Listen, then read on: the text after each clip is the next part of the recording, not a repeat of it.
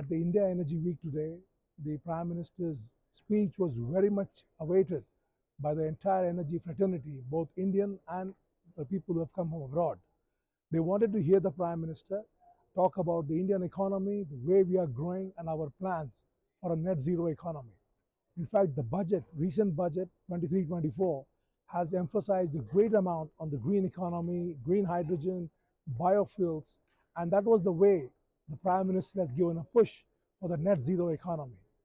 The Global CEO Roundtable just now was also extremely well awaited and well received by the global CEOs. All the global CEOs have really appreciated the way our Prime Minister has pushed for a just transition, and the PM also reciprocated by saying that all the valuable inputs they received will find their place by way of some policy initiatives.